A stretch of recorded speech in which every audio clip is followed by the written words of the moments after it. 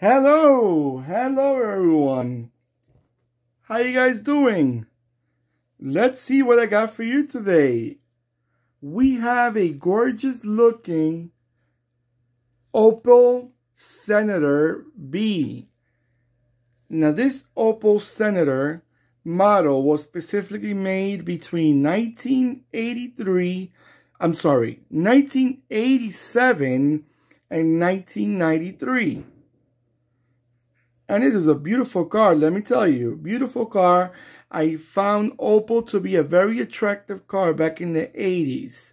When they came up with the Opel Omega and the Opel Senator, even the Opel Vectra, they were very attractive cars. The Opel Corsa was very cute to be a small car. You know, they had a nice touch for cars. They had a good choice. They made them pretty well.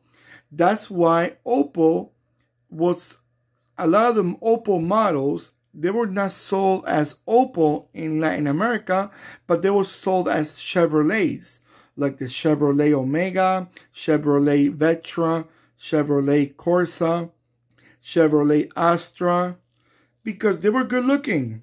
I just remember Opel was part of the GM market, so they used to call them Chevrolet, because Chevrolet was it is actually a very well-established brand in Latin America, especially South America, Brazil, Peru, Argentina, Uruguay, Chile, and other countries. It's a very well-established brand. So they rather call them as Chevrolet because people appreciate, like that brand a lot more. So they trust more. So GM said, let's bring them as Chevrolets, and it will be a better choice, better market for it. And this is a beautiful collection, let me tell you. Look how detailed, look how the grille, it's really detailed. The Opel Ignition in the top, the sign, the logo, I mean. You see a sunroof in the top. Everything is so detailed. Look at those taillights. I love it when they detail everything in the car. You know, the trim all around the car. The door handles, you know. You see a turn signals in the bottom. Very cute. I noticed that the Opel Senator has the looks of the Opel Omega, but even more fashionable, because the Opel Senator was the top of the line Opel back in late 80s, early 90s. The Opel Senator. And this is a very, very well made. I love this color. It really stands out in the car. You could see the detail. I could see you could see the leather seats, even though I mean, obviously in the diecast they're not leather, but you could tell when you look at them that they were leather in real life. How cute is that? I love it when they show details like that of a diecast. I just appreciate those little details. It really stands out on me. And yeah, this is a beautiful car, I gotta say it. Beautiful, beautiful collection. Look at those wheels, how detailed they are. Remember, those are the way they looked in real life. So they gotta put some detail. Look at those tires, those wheels. Very, very good. Very well made. I love it. They really took the time to invest in everything. Look how detailed in the front it is. The headlights, but you can see the trim all around. The black trim around the windows. You could even see the headrest in the back.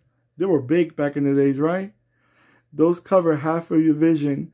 For the person that's driving, it must have been a real pain to look through those headrests. The good thing about them, I could say, is that they had a hole in the middle of the headrest, so you could see through. That helps. That helps a lot. But really nice car, really beautiful, really detailed, and I like that. Alright, so I'm going to let it go around so you can have a nice look at the car and enjoy this beauty. And yeah, so you have a nice look at it.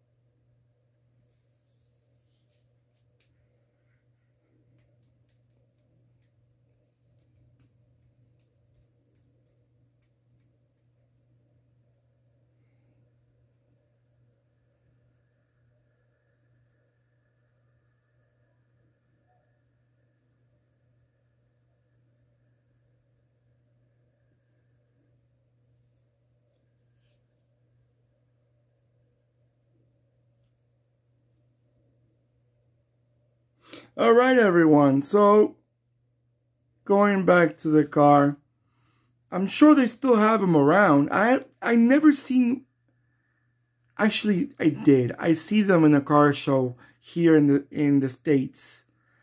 But Opel was never sold in America. I mean in the 80s. They sold back in the 60s and 70s, but not in the late 80s. And this model was never sold here. But they exported a few of them, obviously aftermarket, afterwards, as a collector. And I see a few of them. They're beautiful. Let me tell you, they're big because it's a luxury car, and they're gorgeous. But going back to especially my European folks, do you still see them on the road? Do you still see them around? Do you see them in car shows? Have you ever drove one of these? You know, I would love to hear stories on how good they were, how good they are still. And also, do you collect diecasts like me? Are you a diecast collector? Do you enjoy these cars? Are you a fanatic? I mean, hey, I am. And I've seen a lot of videos on YouTube of a lot of people that love them. You know, but I'm excited to hear your stories. I'm excited to hear what you like about diecast, what collections you guys have.